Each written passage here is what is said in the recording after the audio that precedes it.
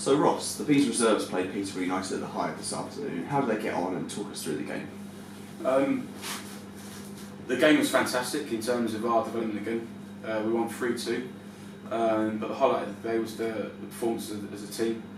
The units of midfield, defence and the forwards. You know, there's a saying that the attack starts from the goalie and the defence starts from the centre forwards, and that was evident today. I thought we thoroughly deserved our 3-2 win. Played some extra stuff in the second half. The pressure we put them under again, like we've seen in recent weeks against Reading and QPR. You know, how we press from the front, how we keep the ball in their half. When we retain it, what do we do with it? And the variation we play. I think it was fantastic today, and it was really deserved from the players.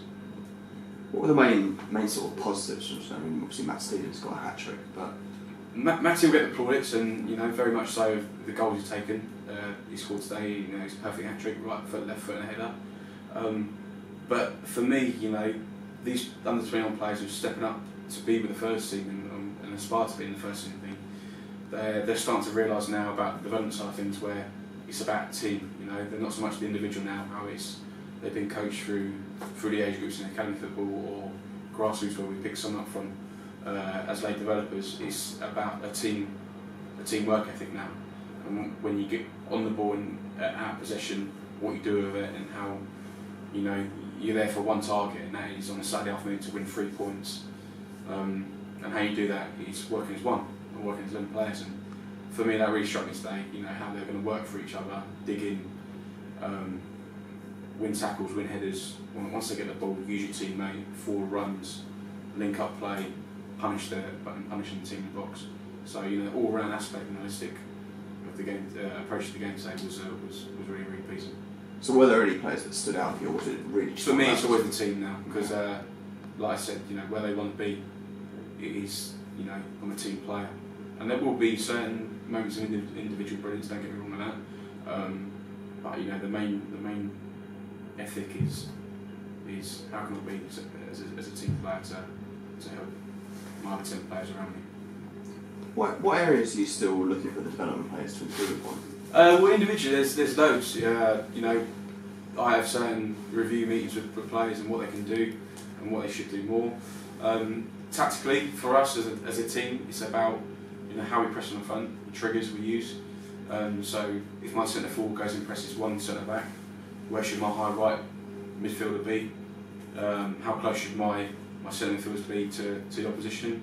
And where my back four is, you know. And this is one thing we don't always get to work on as 11v11 in training, but there's certain things how you can break down your transitions to adapt this and to develop this better.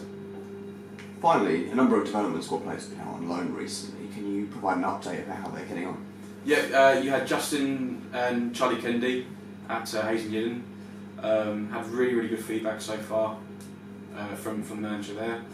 I know that they've done well in the last 2 games they've played. They're also playing Oxford City on Saturday at home. Wesley from Gook is still at Hendon, and I watched him play on Saturday, and he had a very good game. And then Joe Gay is doing well at Cheshire. We went to see twice last week, and you know, feedback from their managers and how they're all doing as 18-year-olds is really positive, and it's a massive education for them of men's football. For someone like Joe playing in the Southern Prem, it's a physical league. For Wesley to play in the Ryman Prem, you know, being 18-year-old and trying to dominate in the field is excellent.